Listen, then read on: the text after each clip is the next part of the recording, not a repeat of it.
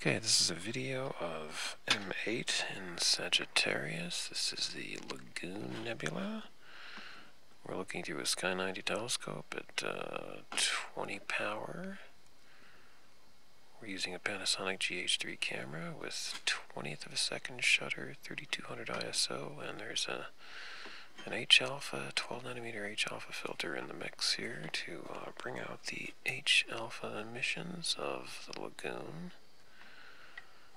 Pan a little, you can see quite a bit of structure. You can even see the lagoon. Pan that way. We have the Trifid nearby. That's the Trifid right there in the center, although it's rather small.